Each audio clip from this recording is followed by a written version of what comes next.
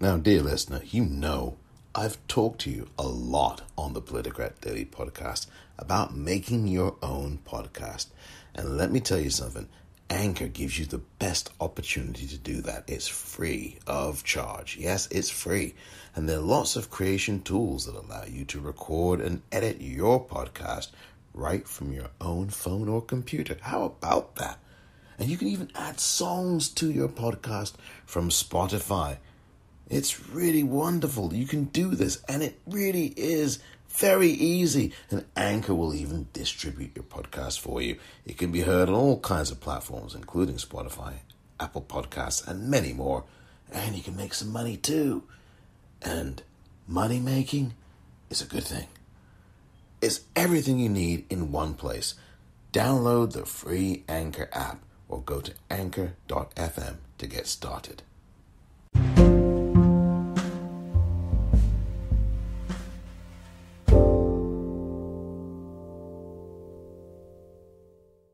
Dear listener, you have to go right now. Please, I want you to go to the Politicrat Daily Podcast online store because there's so much there waiting for you. So much. T-shirts, hats. I mean, that's just the tip of the iceberg. And then you've got hoodies and pens and mugs. Oh my goodness me, it just never ends. I mean, you can get lost in there. You really can. So much more. Drinkware. Socks. That's right, socks. I mean, if you want to get fitted and kitted, this is the place to be. The Politicrat Daily Podcast online store. Shop there right now at the-politicrat.myshopify.com. That's the-politicrat.myshopify.com. Thank you for your support.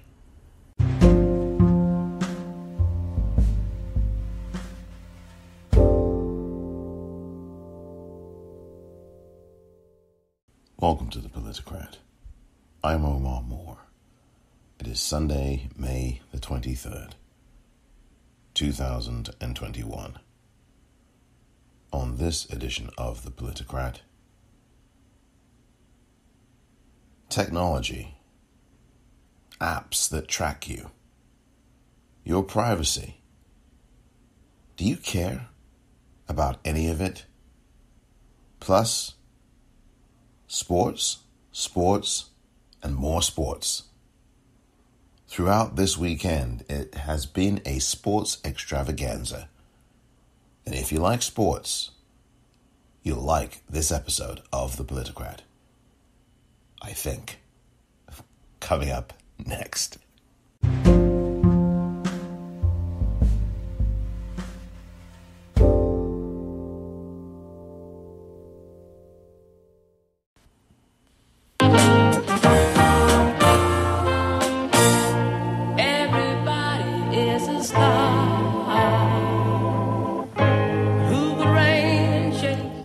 Everybody is indeed a star. Everybody is a star. Sly and the Family Stone. Welcome to this edition of the Politicrat Daily Podcast. I am Omar Moore, and thank you so much for listening. Thank you very much for your time on this Sunday, May 23rd, 2021, or whenever you may be listening to this. Your listening ear and your time is so appreciated by yours truly. I really do appreciate you.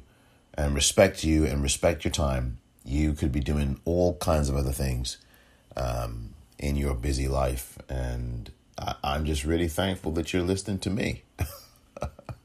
No, I really am. I am very thankful to all of you who spend part of your day, your time listening. So thank you very much.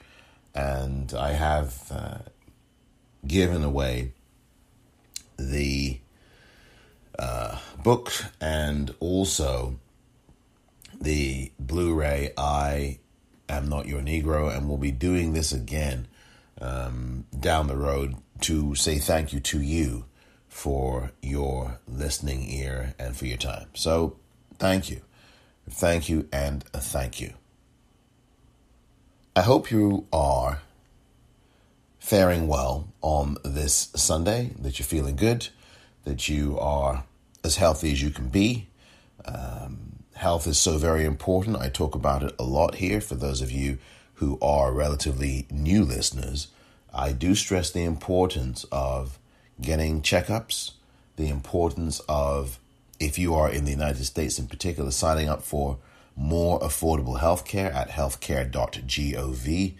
And that particular website is available for sign up for more affordable healthcare until August the 15th, 2021. But do not wait.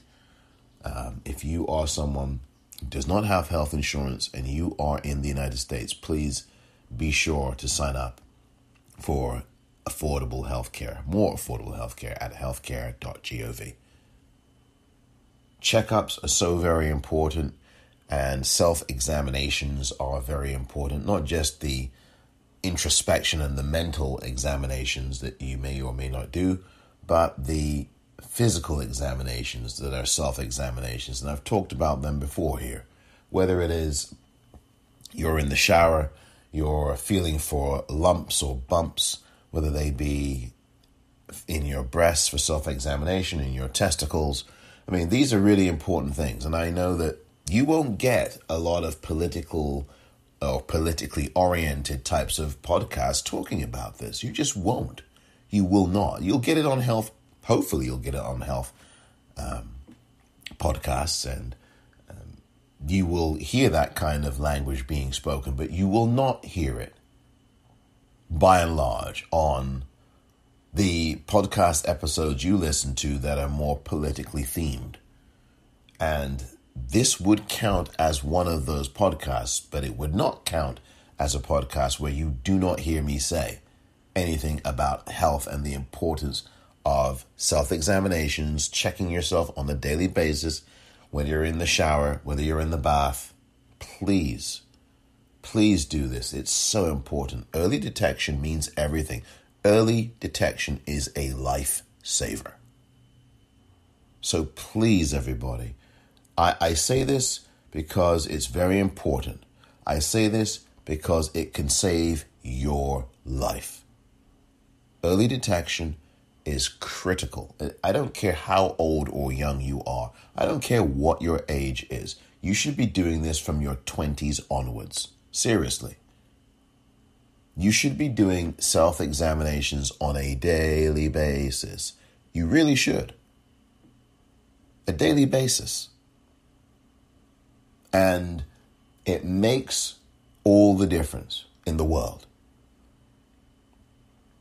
What we tend to do, we as in the general we, tend to do is wait, or not wait, but we don't become as rigorous in self-examinations where health is concerned as we do, say, in our looks, in improving the way we look or the way we feel. But we don't necessarily, we might spend a lot of money on going to the barber, going to the hairdresser, getting that pair of jeans that you've wanted to get for 6 months now, getting that sports item or that shirt or that hat or that dress or that pair of shoes or that swimwear or that comfortable sweatpants item, that the sweatsuits or whatever it might be, sweat tops, sweatshirts, sweatpants. But we won't spend any time examining ourselves in the shower. Seriously, I mean, that happens. Or we won't spend a trip going to the doctor, some of us. We must do these things. I know there are some people among us, we may not like to do these kinds of things. We may be afraid of what might be found. We may be afraid that, oh my goodness, I don't have health care, so therefore, if you're in the United States, this is what we say here. You may say, well, I live here in the US. I don't have health care. Goodness gracious, if they find something, it's going to be lots of money to deal with all of this. And I just don't have that money. That's the kind of thing that people say here in this country, which tells you about the pathetic state of affairs with healthcare. Although it's not pathetic for the healthcare companies because they make billions of dollars. But my whole point here is that self-examinations, early detections, early screenings for cancers, for all these things are worth it. And my point was that we will go and do all these other things, but we won't, and I mean we will not, go to the doctor, and we won't do these early examinations. And then down the line, there'll be these strange pains and these strange things going on. And then it becomes impossible to ignore because now you really can't do anything without feeling a certain pain. And then you are compelled to go to a doctor or to an emergency room. Some people at that point in the United States still will not go to an emergency room. And some of those people end up dying because of all of these things. Health is so important. We must, and you must, get checkups. Early detection saves lives. And it may just save your life. So please, detect, protect, and save your life.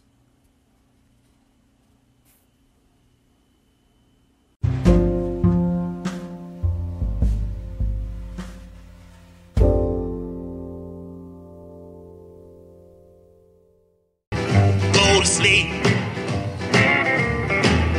Go to sleep, little darling. Go to sleep, little darling. Go to sleep, little darling. You know you can't be beat. Howlin' Wolf with You Can't Be Beat. Howlin' Wolf there, one of the great legends of blues. Oh man, Howlin' Wolf.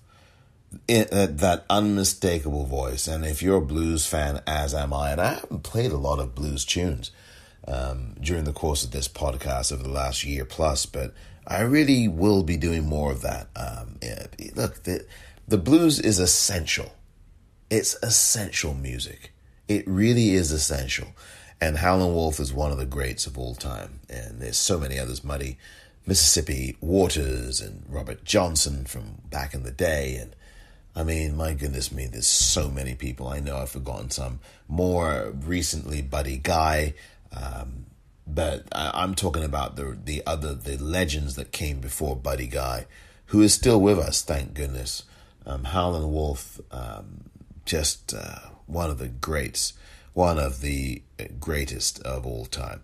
And that line, "Go to sleep," was not a coincidence. I played that very deliberately, having spoken about sleep just a few moments ago. Well, welcome back. Thank you very much for listening to this edition of the Politicrat Daily Podcast.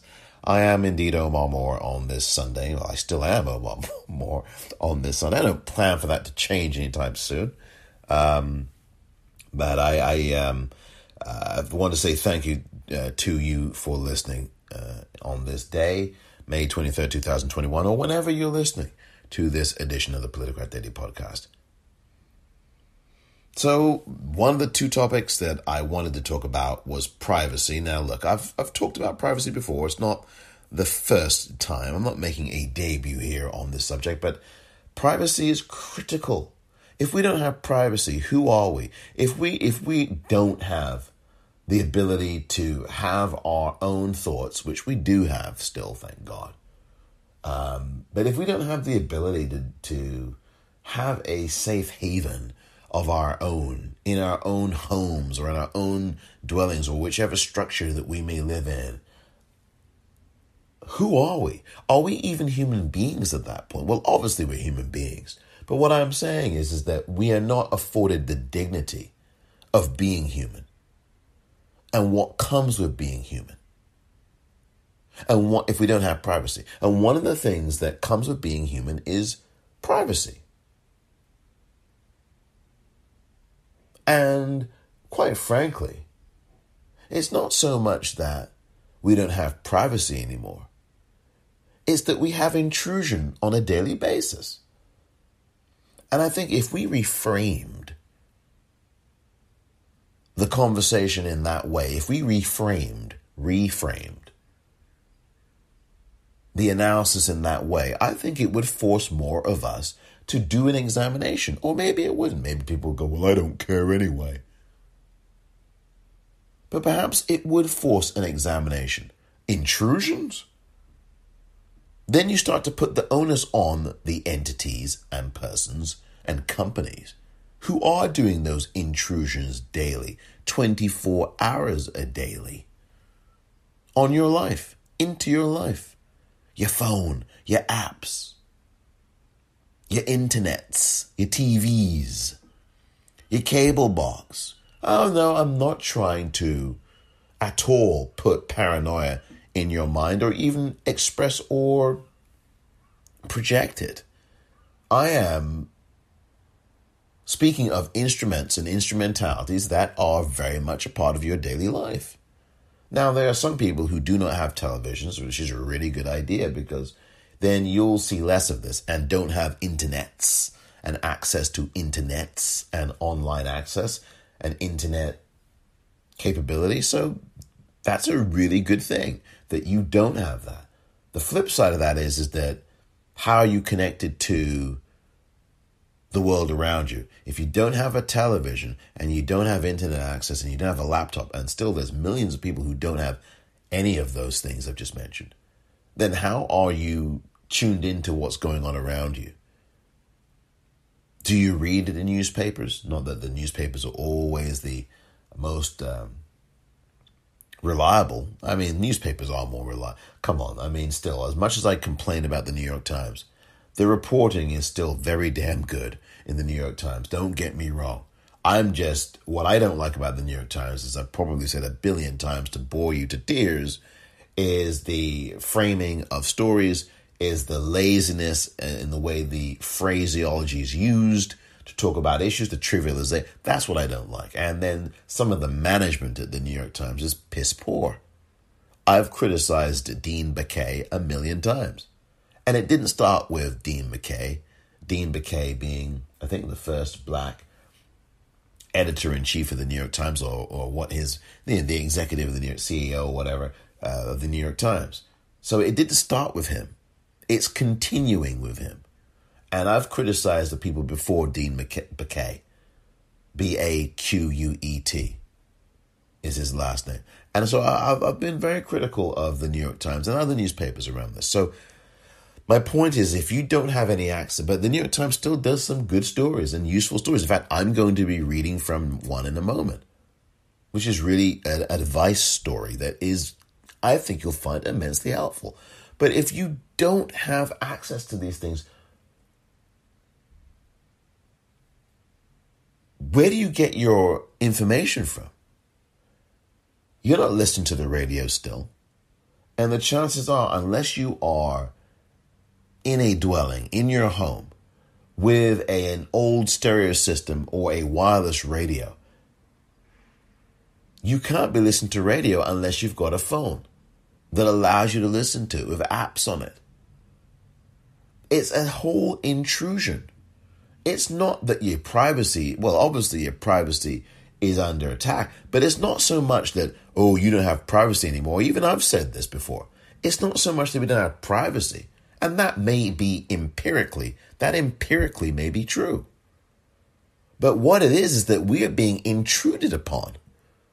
I mean, that's really what it is. We are being intruded upon by apps, by the phones, by the internets, by everything. That it's an intrusion by these corporations and these companies that own these apps, these advertisers that advertise on apps, on your internets. You click on something and cookies, not the ones that are chocolate chip, not the ones that are mint, not the ones that are got cashews or whatever. What do you buy? Cashews and cookies? I don't know. I don't eat cookies, so I wouldn't know. Macadamia, whatever. Not those kind of cookies. Cookies that track every freaking move you make on the internet. And it's an intrusion. It's not so much, yes, it is your privacy. It's obviously up for sale and up for grabs, for lack of a better terminology. But you're being intruded upon, dear listener. There's a great ad right now. It's the best ad I've seen this year. And I'm not seeing a whole lot of television. I don't watch a lot of TV, except for, of course, some good movies and, of course, sports stuff. Wow. Dear, oh dear. I mean, geez, me and sports is inseparable. Among other things, lots of interest. Sports is definitely one of them. Playing them and actually watching them as well, whether live or on television or whatever. But the point is that I saw this ad just yesterday. It was really good ad from Apple. Have you seen it? I don't know if it's showing in other countries, but it's certainly showing here in the United States. The Apple ad about privacy, about being tracked. And there's this young brother who's sitting there, and he has gone to presumably a Starbucks, but it's a coffee place. And, at least I read that to be Starbucks. And so he goes in this generic coffee place. He gets coffee, and the person who served it to him says, "Thank you. And that will be something from last Tuesday," or whatever.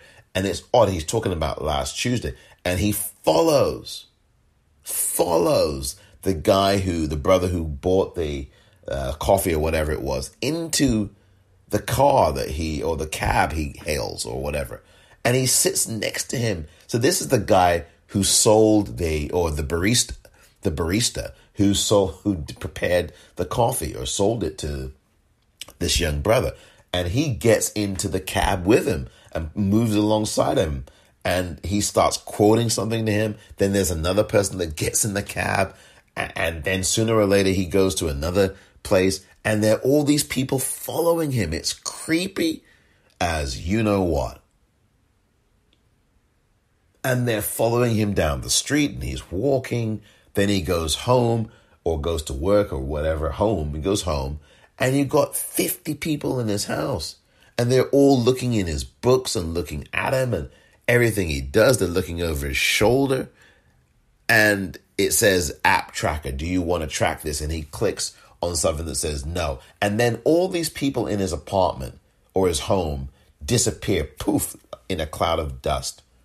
It's really powerful. It's funny, but it's a good ad, including the guy who jumped in the car with him in the first place who sold the coffee to him. It's a really good ad. If you've ever seen that ad, I'm sure it's online on YouTube, on Apple's YouTube channel if they have one. That is a great ad. It's kind of a little creepy, but it's really good, and it's a good way of illustrating this idea about privacy. And Apple says, well, we stop privacy. We want to preserve you. The whole theme of the ad is Apple wants to preserve your privacy. And there is something, by the way, if you have an iPhone, that you can do. And this is where I bring the New York Times in. Thorin Klosowski, Thorin, last name Klosowski. Thorin Klosowski, who is a reporter for Wirecutter. I guess that's a New York Times, that's a feature on the New York Times, has written this, I think, very helpful thing here called How Your iPhone Apps Are Tracking You. And I think it's a good thing. It's very, if you look at it, it's a very clear, and it's done on from May 20th, 2021, very clear look at what you can do to prevent these companies from intruding upon you as much as they do. So I want to read this, and I think the Apple ad is a really good ad. That ad is the best ad I've seen on television this year, here in 2021. It's a persuasive ad. It's funny. It's a little creepy, but it brings the point home about Apple doing what it can to try to protect privacy. And Apple puts a lot of these apps that track you anyway on their app store. But at the same time, they also tell you how to reduce a lot of this. So Torin Klosowski wrote this, and he writes, if you've updated your iPhone's iOS, and I have you? I think it's 14.5 now.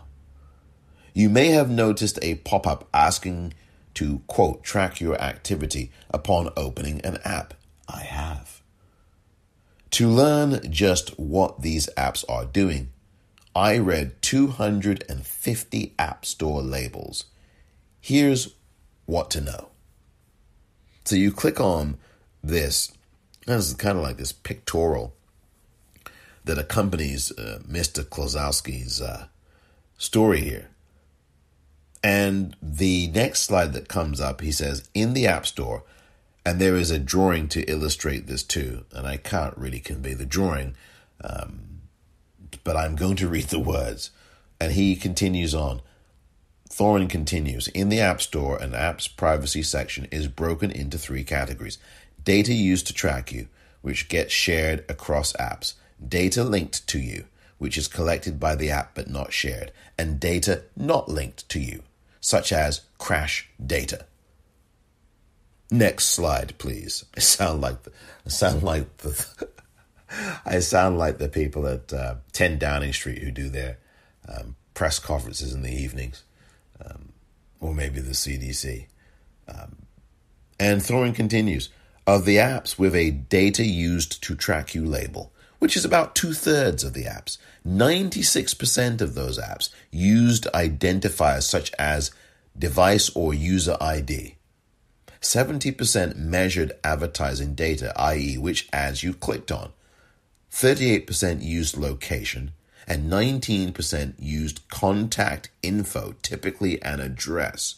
So there's a graphic that's next to that, what I just read out, and the pictorial representations of the percentages of the identifiers and usage data, location, and contact info. Now, if you have, and this is just me speaking now, not Thorin, if you have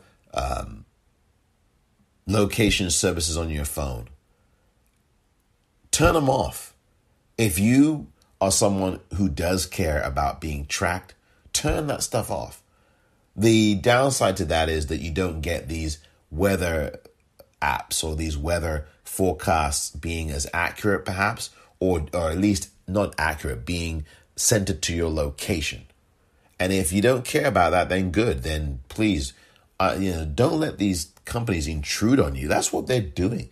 It's an intrusion. It's not so much that your privacy is being taken from you, but when we examine it like that, it's passive language. Who is taking your privacy from you? What is taking your privacy from you? See, that's the thing that doesn't get focused on. Whereas if you say you are intruded upon, you are being intruded upon, then hopefully the natural tendency in your brain is to say, well, who is intruding upon me? By whom? Who am I being intruded by? Who is intruding on me? And then you put the focus on the people and the companies who are doing that.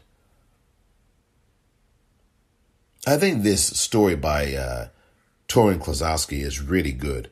And I'm going to continue on here. He says that weather apps, and I just talked about the weather, are notorious for selling location information. Of the 20 weather apps we looked at, 17 of them indicated that they track devices for advertising purposes, and 14 of those used location information to track devices. I just talked about location services. You need to turn that off. If you are not hell-bent on or interested in having weather forecasts for your very zip code and exactly where you're standing at this very second in time, wherever you're sitting or wherever you're lying down at this second, then turn it off. Turn off the location services. It's really easy. The high-pitched voice. It's really easy to do. And I will, through this article, and I can tell you now, but I just want to read this article and Thorin will tell you how that's done in case you are not aware of how to turn this off. Thorin continues, typically paid apps collect less data than their free counterparts do. And those free counterparts, Thorin points out, make money through embedded ads. Of the top 20 free games of 2020, 19 of them stated in their privacy labels that they gather user data.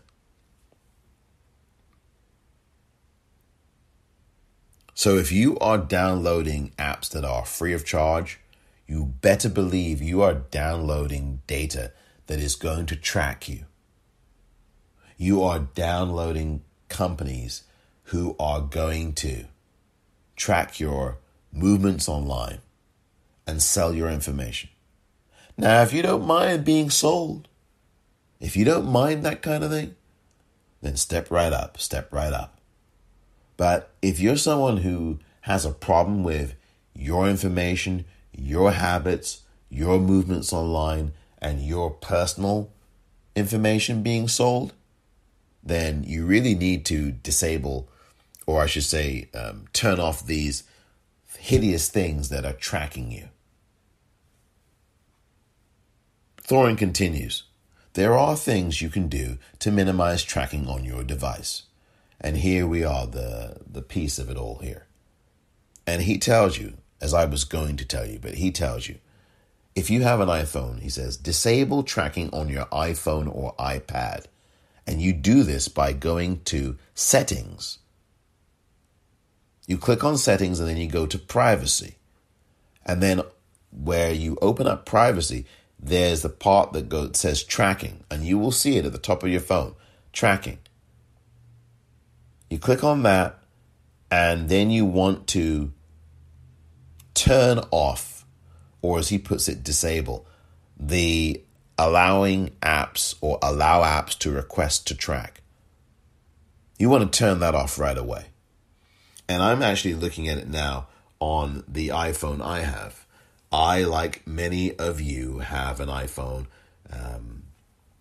I don't know about Android, and if you have an Android, perhaps there's a way to do this as well. I'm not aware of how. I guess you could do some research on this online, but if you have an iPhone, then this will obviously be of help to you if you care. I hope you do.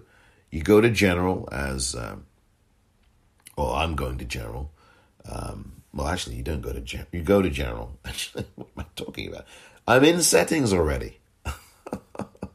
Oh dear. Oh gosh. So I'm in settings. You know where settings is on your iPhone. So you click on that. It's that gear wheel. It kind of looks like a gear in gray. That icon, that icon.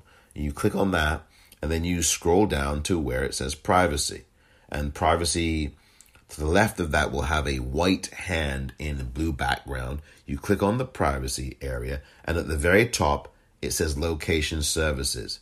Now, location services should be turned off unless you're using it for a particular app. And if you are using it for a particular app, say in my case for sports, make sure you say location services should be on only when using the app, because it does give you that option.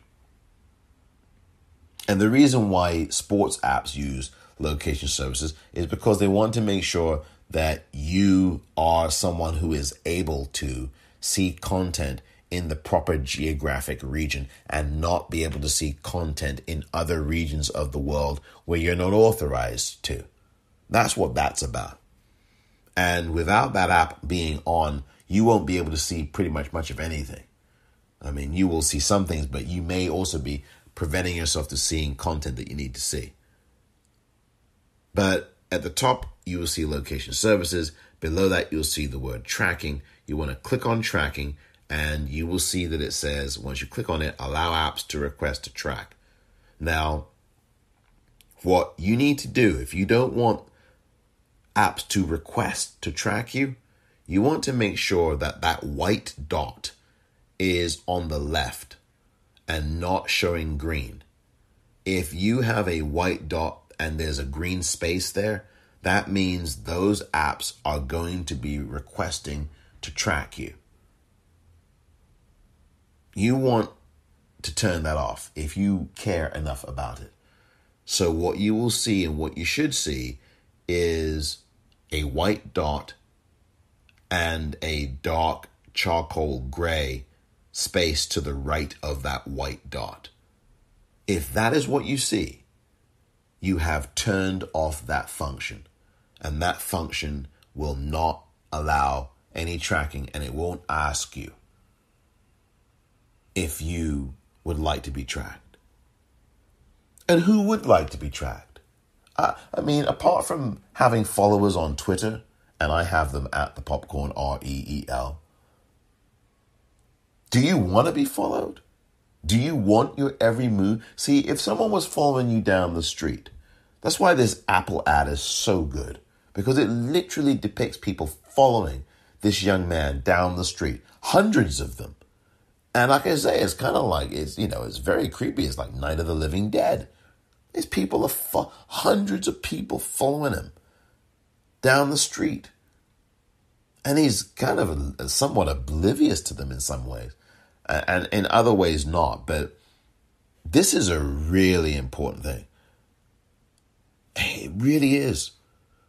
And then Thorin Klosowski continues on. Apps made by Facebook or Google. Facebook or Google. Collect a huge amount of data about your behavior. Consider avoiding apps from tech behemoths or use their services in your browser instead. I would say avoid both of those companies as much as you can. And I'm going to add something to what Thorin has said as well, in addition to what I've just said, which is if you really do care about this subject and you don't want to be intruded upon, the whole thing about the United States in particular, you're the right to be left alone, the libertarian, the right to be left alone, but yet you consent to having all these companies tracking you and intruding upon you. It's like, give me a break. Oh, but the right to be left alone, don't tread on me, all this nonsense. And yet you don't mind the corporations treading on you and following you and tracking every move and intruding upon you. It's like, oh no, there's no hypocrisy here. There's no contradiction here, is there? God dear. So my thing is here, do not use Google as your search engine. I know I have said the word Google. Go Google it. And, I really shouldn't.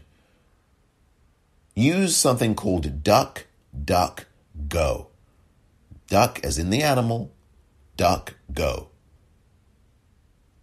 DuckDuckGo. That is a web browser, or I should say a search engine, that you can adjust your browser to. So that you don't have Bing, you don't have Google, you have a search engine that will not track you. It stops these companies from tracking you on your internets, on your web browser. So I wouldn't be using Google, Facebook. They are the two worst companies. Chrome, that's the thing about having Google Chrome. The blessing of it is that things do run really well generally on Google Chrome, not on Apple Safari. But the problem with Google Chrome is it tracks the you-know-what out of you.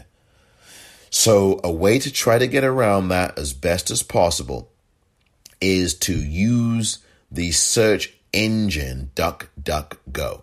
And you can set your web browser, even if it is Google Chrome, to the default you can set the default to be DuckDuckGo and not Google.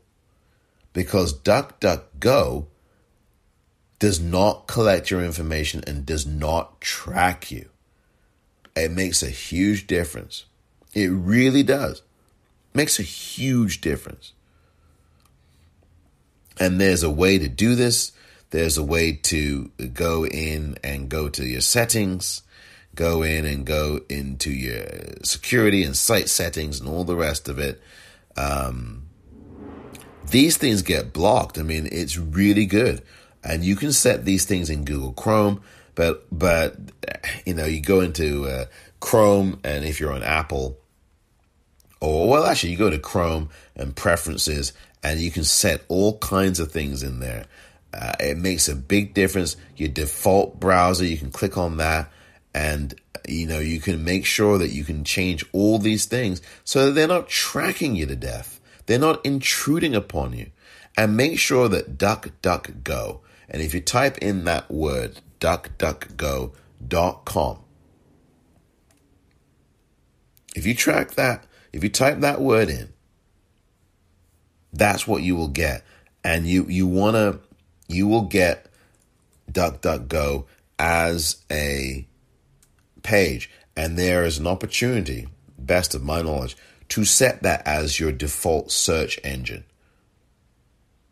It's really good, so that any search that you do is not tracked on DuckDuckGo.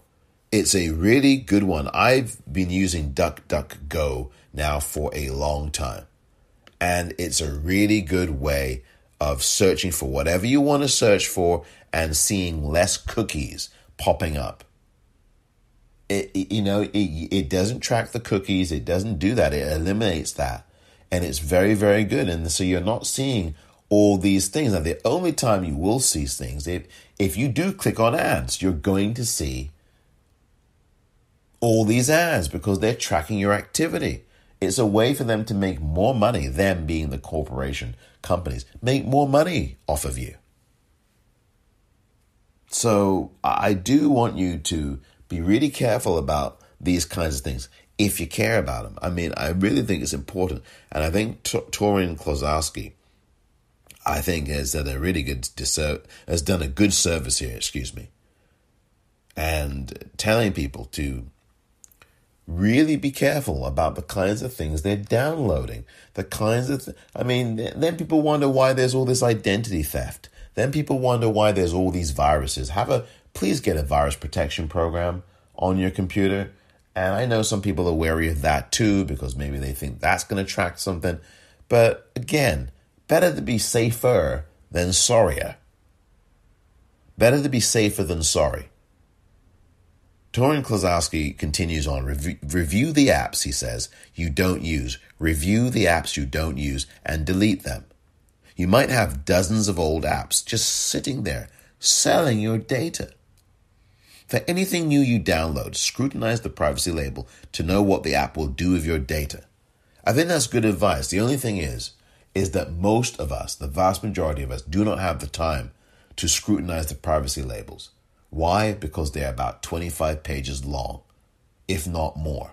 Sometimes less, sometimes more. And people just aren't going to sit there and read all of that. Furthermore, a lot of it is legalese. And unless you're an attorney, like yours truly, it is going to be a heck of a read for you. And it's a heck of a read for me. As someone in the legal profession, it's a heck of a read.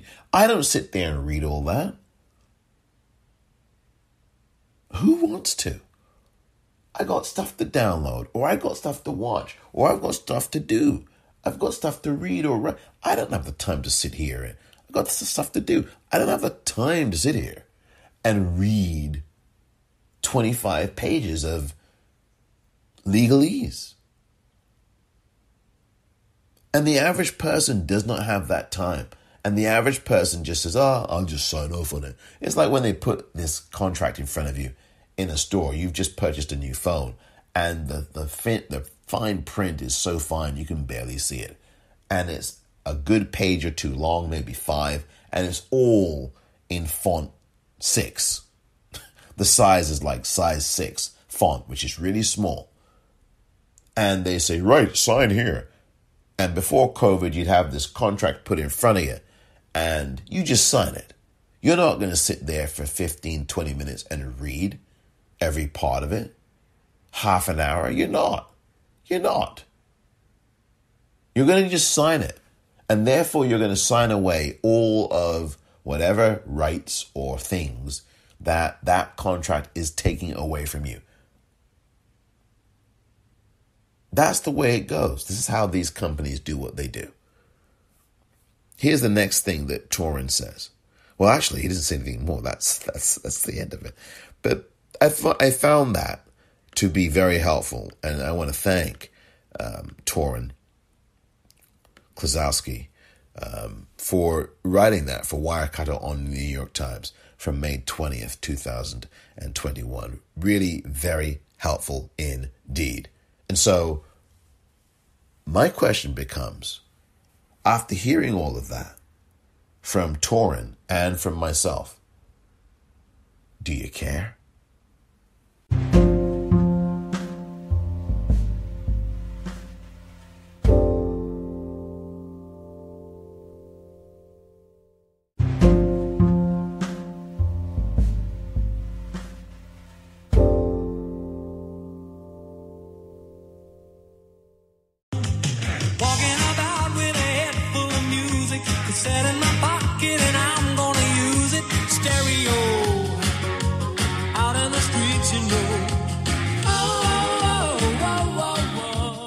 Cliff Richard, Wired for Sound. Oh, I love that tune.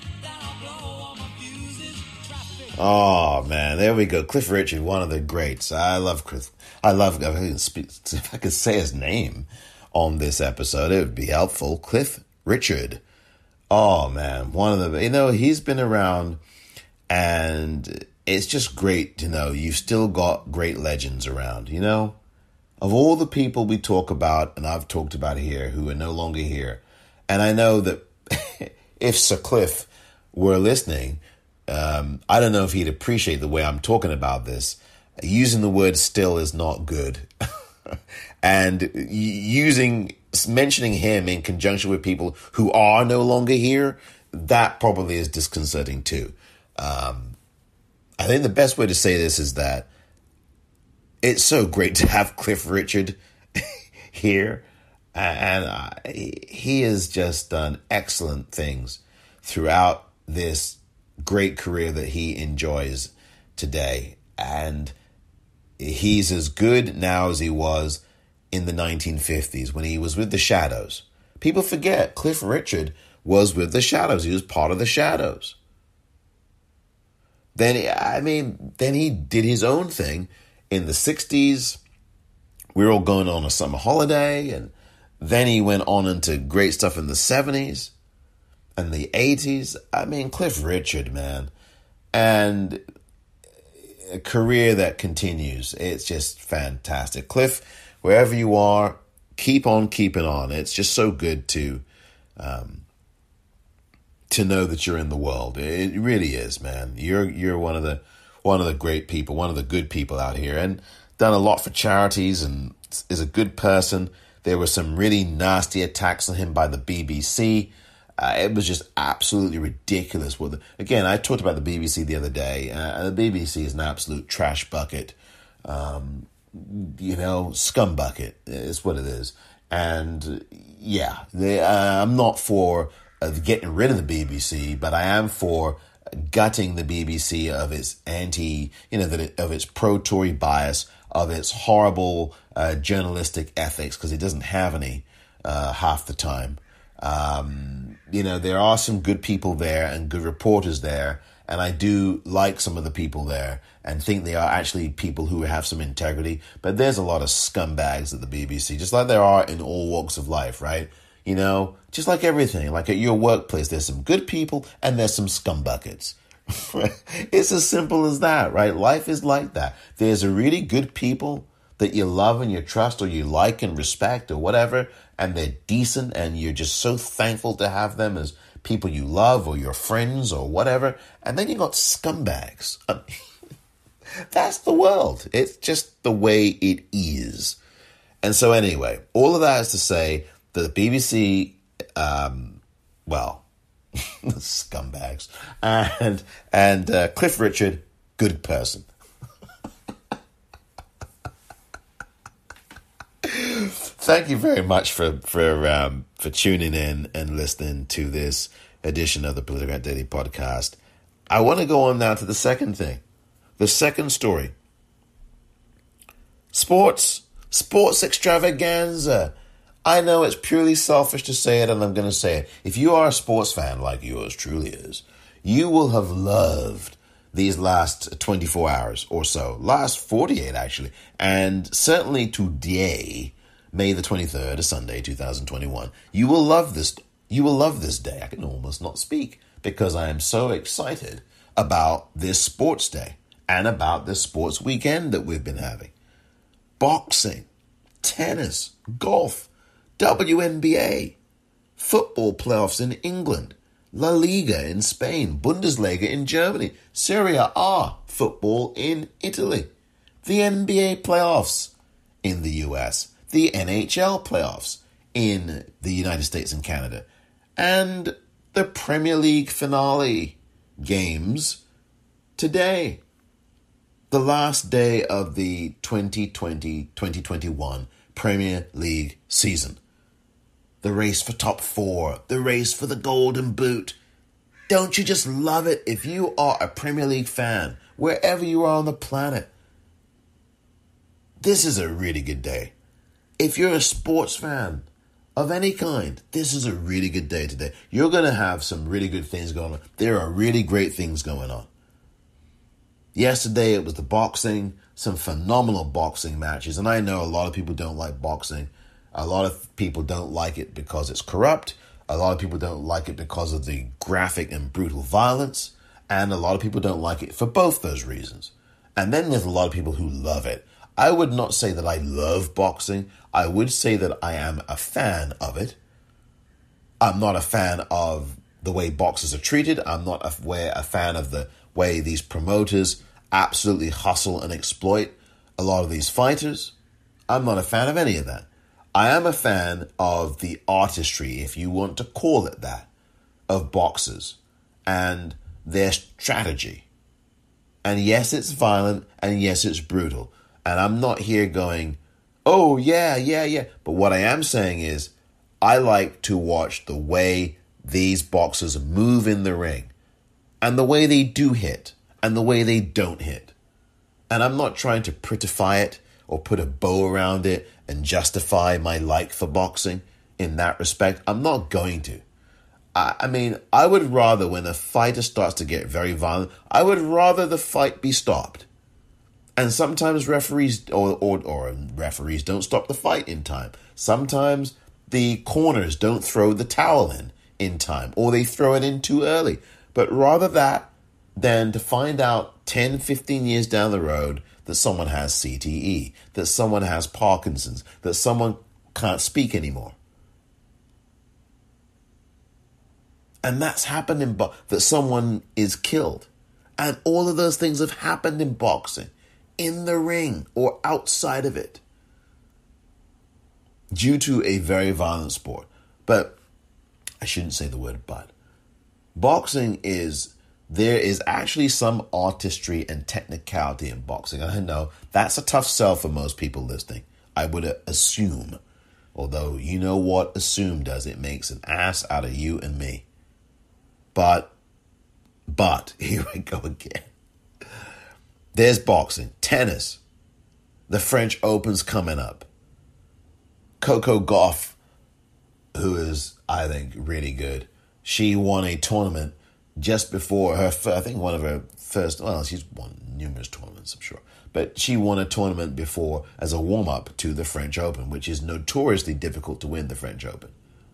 And the French Open is coming up within the next week or so. I think it's a week from today, next Sunday or Monday or whatever. Right near the end of May. Then you have the golf. You've got the PGA Championship going on as I speak on this particular Sunday, May 23rd. Phil Mickelson in the lead, or he was in the lead. I don't know if that's changed by the time you listen to this, but maybe he will have won. Maybe he hasn't won. We'll find out who wins the PGA Championship. If you're a golf fan, as I am, it's really fascinating day of sport.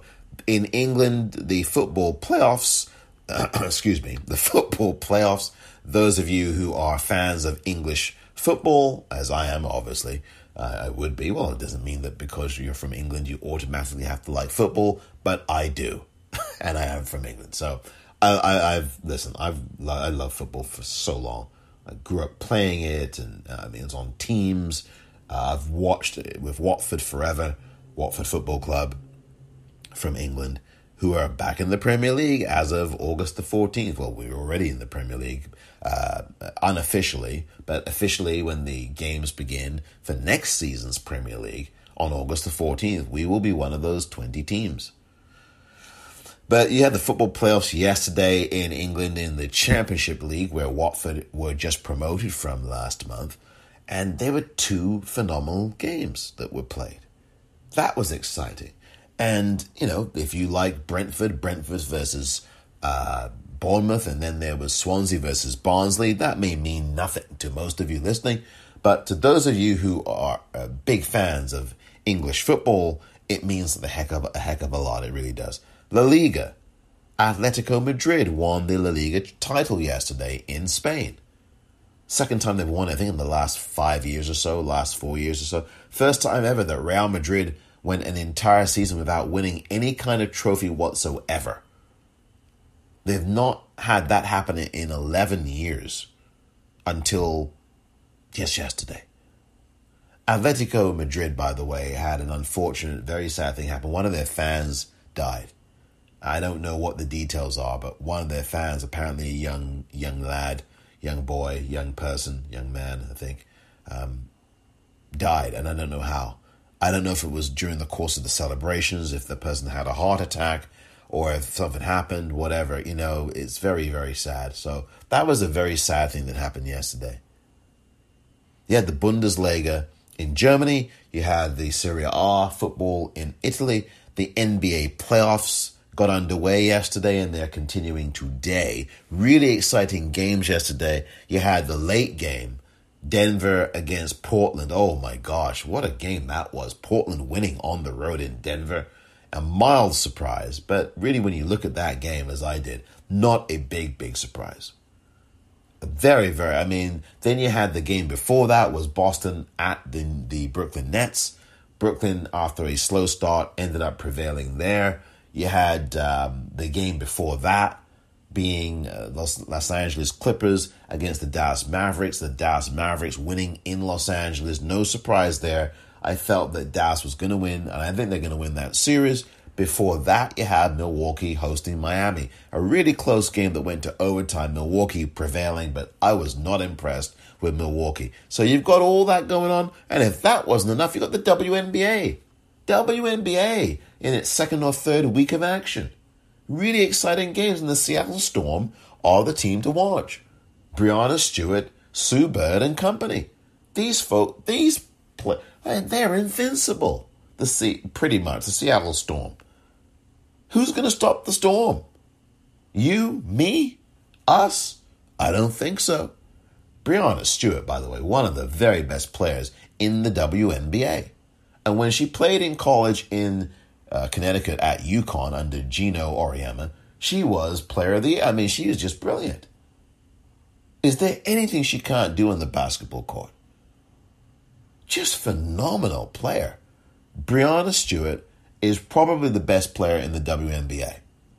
And those of you who are WNBA fans can take issue with me if you want. But there are few people in the WNBA who are better than she at the game of basketball right now. Just terrific. And they won a championship, the Seattle Storm. I think just last season. And they're trying to defend it now. I think they won it last season. And by the way, the WNBA having its 25th year anniversary, that's what you call an anniversary. The WNBA, Women's National Basketball Association.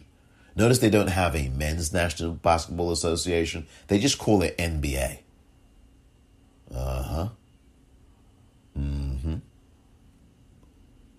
So the WNBA has been around now for 25 years, and that's a great thing.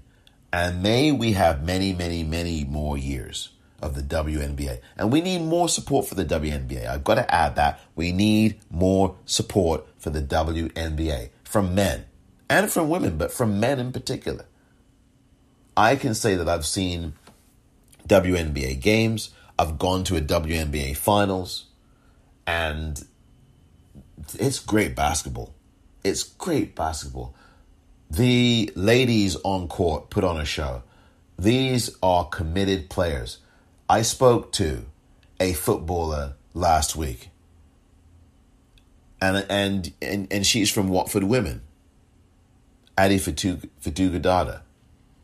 Now, Addie is a really good footballer, and I've seen, I think some video, I think it's on YouTube, the Watford Women's YouTube. I think they have a YouTube page. And I remember seeing some I mean, Addie works really hard. And we talked about this. I talked about this with her. Dedicated. And you have to be dedicated. If you want to be the best at what you do, I don't care what walk of life you're in. You got to work for it. You got to work bloody hard to get to that point. And obviously, for a lot of us, it ain't coming easy, because then we're facing discrimination, we're facing racism, we're facing all these things, and we busted our asses. And in a great many cases, 5 times harder than our white counterparts or our male counterparts. And then we don't get looked at. We don't get recognized. We don't get seen. We don't get acknowledged. So we're busting our humps. And whether it's Addie, whether it's Breonna Stewart, any of these athletes, whether it's Harry Kane or Mo Salah or any of the Coco Gauff, Simone Biles, Russell Westbrook or Kevin Durant, LeBron James, Steph Curry, Candace Parker, these folks are busting it. They don't sit around, folks. And in any walk of life, I have people working 3 jobs in the U.S., 4 jobs. Do you think they're sitting around? They're busting their rear ends to make sure that food's on the table for their kids, a roof over their head. Yeah, here in the United States, we have to work 3 or 4 jobs. Some of us do. I shouldn't say we as in general, because that's not true of lots of people, including myself.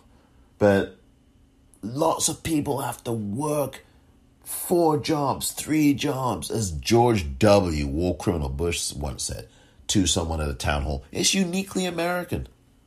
And he didn't mean that like it wasn't a compliment. He actually meant that as a compliment. But there's nothing to compliment about that.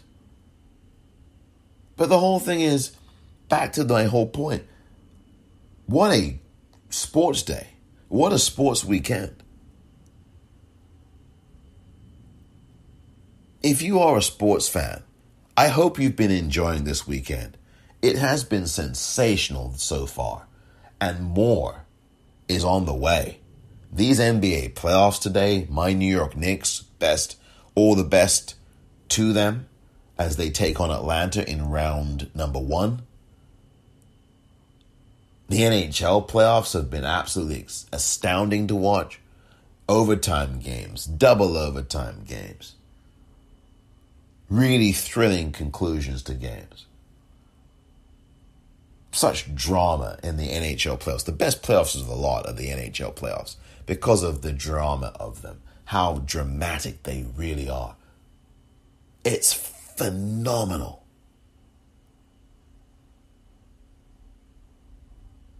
The Premier League finale, the last game being played today in the Premier League. I mean, this is all excitement. Match week 38. The final week, in fact, the final day of the season in the Premier League is today. And we will see who finishes in the top 4. Now, for those of you who don't care about this, you can plug your ears for the next minute or two. But for those of you who do care, listen up, because you have an opportunity to see which one or which two of these 3 teams are going to be in the top 4 and finish there today. It's going to be between Leicester, Liverpool, and Chelsea. Or I should say more accurately, Chelsea, Liverpool, and Leicester, because that is 3 through 5 right now as the day begins to play the Premier League games on this final day of the season, Sunday, May 23rd, 2021. We will see what happens today. Chelsea are at Aston Villa, Liverpool host Crystal Palace, and Leicester City host Tottenham Hotspur. In 2 of those games, there was also a golden boot race, which means whomever scores the most goals in a season gets the golden boot.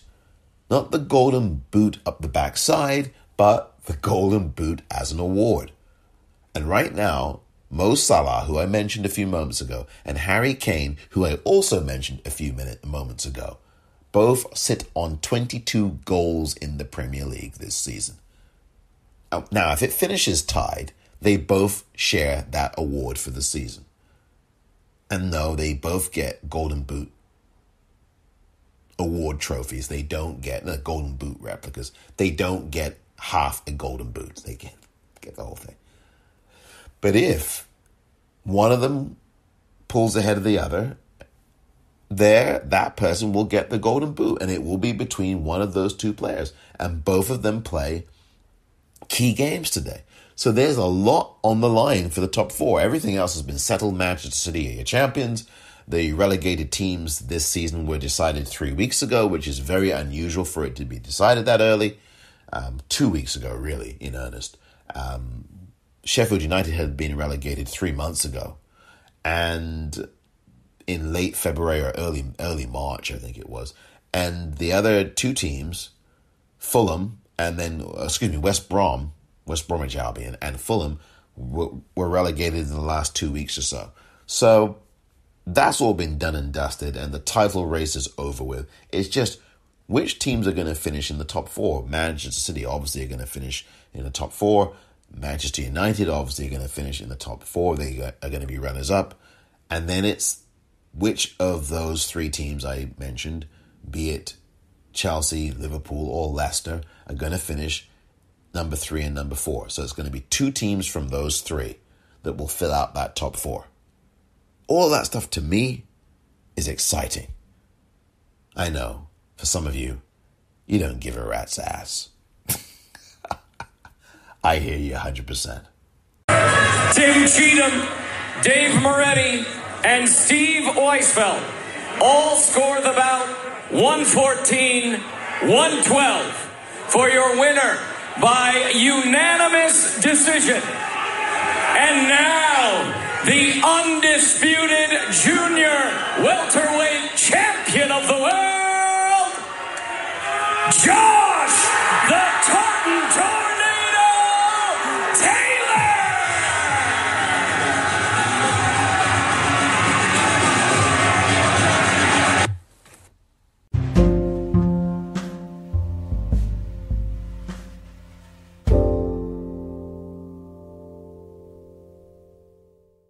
Welcome back. Finally, I want to talk about someone who I watched at the WNBA finals many moons ago now. And it was a game in New York City at Madison Square Garden it was the WNBA finals Game 1 between the New York Liberty and the Houston Comets. I had a court-side seat. I absolutely loved it. Now, the New York Liberty, who I was rooting for, did not win. The Houston Comets were too good, and they were great that season. This is back in 1999, I think it was. They were great that year. They were great for a number of years. They won numerous WNBA titles. They ended up winning the WNBA title in 1999. Cynthia Cooper, whom I regard as the greatest WNBA player ever, was right there playing the game. I really liked her, even though I was rooting for the New York Liberty, who had some good players on it back in the day. Becky Hammon, who is now an assistant coach at the San Antonio Spurs in the NBA and became the first female to coach an NBA professional game. And that happened just this season, if I'm not mistaken. I think it was this season. So she made history. Becky Hammon was a good player, too, in her day. She played for the Liberty. Sue Wicks played for the Liberty, and a number of other players. I remember those two in particular. And there were a couple of others that were also, I remember as well. Just don't remember their names at the moment. But it was Cynthia Cooper. Oh, the Houston Comets. And they're no longer a franchise in the WNBA, which is sad. But the Houston Comets were so good. And Cynthia Cooper, oh, she was just absolutely magnificent on the court. And a good person. And being that the WNBA has its 25th anniversary and we need to support the WNBA, men in particular need to. Many, many more men and women too. The sport is a great sport and there are good people in it. And even if they weren't good people in it, the WNBA is a good place. A lot of great activism comes out of the WNBA. It really does care. The organization does care. Renee Montgomery, what a trailblazer she is. So many other people there. They need your support, really. And we really should oblige that and do that. Because we support the men's game, the NBA, right? I just talked about the NBA playoffs. I mentioned the WNBA too. But we need to support the WNBA. We really do. We need to make that part of our vocabulary. And not only make it part of our vocabulary, but when we are all vaccinated, we need to go back to these arenas when it is safe to do so and go. And I know there are some fans coming back already, but support the WNBA. It should be supported.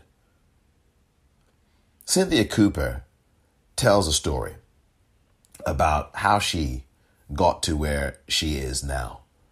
And though she's no longer playing in a professional capacity, she is now in the Hall of Fame, in Naismith Hall of Fame, Basketball Hall of Fame. I want you to listen to this. This is from her Twitter page. And it's a video that she put up for the Players Tribune. And Cynthia Cooper, who is now Cynthia Cooper-Dike, and she got married, I don't know when it was, but the point is that she's just so good. You know, I have literally just followed her on Twitter, and her handle is alldecade14. At all, that's at the @ sign, of course, ALL decade, and then the number 14. Please go and follow her on Twitter. Cynthia Cooper, a great competitor and a great person. I'm going to play this to you now. This is about 3 minutes long, I guess. I don't know. Listen to this from Cynthia Cooper and let this serve as an inspiration and motivation for you.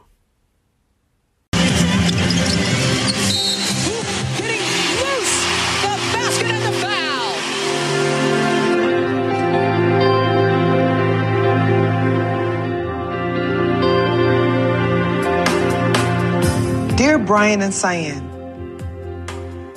I grew up in Watts, in the inner city, surrounded by gangs and drugs.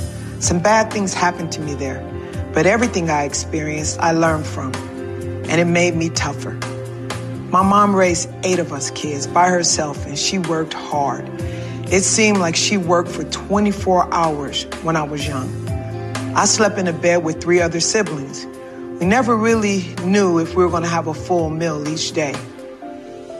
Before he left, my father beat me. He beat me a lot. After he left, I was molested by another man. Those things hurt me. For a long time, they hurt me. But I had too much to accomplish to let that decide who I am. When I started playing basketball, the boys wouldn't let me play. I had to get my brother to come to the playground and then pick me on his team in order to play.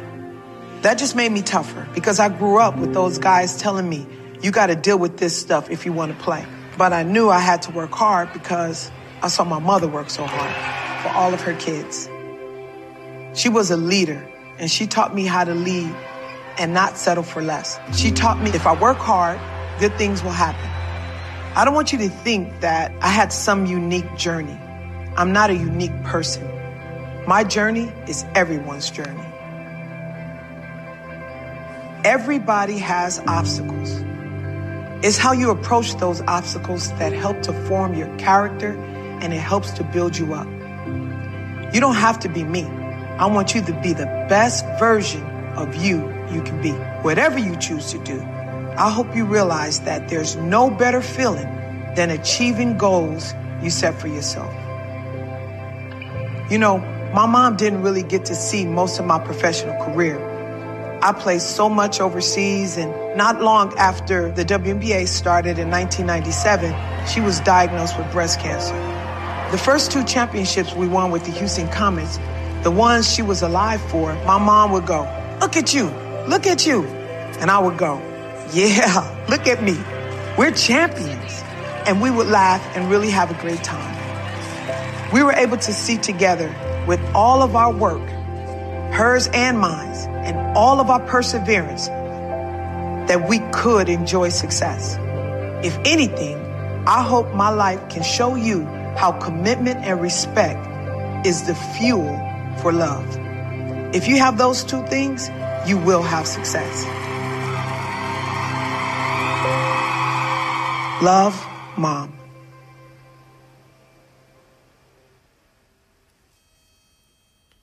Wow, that was moving. Cynthia Cooper-Dike with words for her children. And let those words inspire you and motivate you as you go forward in this world that you are swimming around in, that we're all trying to find our bearings in. I really was moved by those words. And it shows us that we don't just start out at the top. If you have a silver spoon in your mouth, maybe you do. Yeah, you do. But for the 99% of us, including Cynthia Cooper-Dike, we have to bust our rear ends. Sacrifices get made by family members, by our parents. There is a school of hard knocks and traumatic lessons for many, as you heard there from Cynthia Cooper-Dike. And there is the hard work, the perseverance, the resilience amidst the adversity, and all the other things that build character. What kills us, they say, or I should say, what doesn't kill us, only makes us stronger. I want to thank Cynthia Cooper-Dike for those words, and I have retweeted that video on my Twitter account at @thepopcornreel. And once again, Cynthia Cooper-Dike's Twitter handle is alldecade14. That's alldecade and the number 14. Please follow her on Twitter. Thank you, Cynthia. And I wish you and your children all the very best for all the days to come.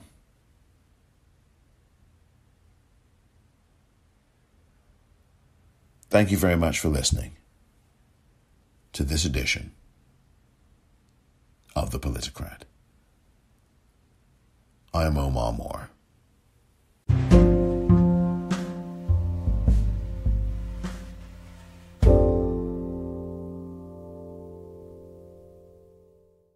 Dear listener, you have to go right now. Please, I want you to go to the Politicrat Daily Podcast online store because there's so much there waiting for you. So much. T-shirts, hats. I mean, that's just the tip of the iceberg. And then you've got hoodies and pens and mugs. Oh my goodness me, it just never ends. I mean, you can get lost in there. You really can. So much more. Drinkware. Socks. That's right, socks. I mean, if you want to get fitted and kitted, this is the place to be. The Politicrat Daily Podcast online store. Shop there right now at the-politicrat.myshopify.com. That's the-politicrat.myshopify.com. Thank you for your support.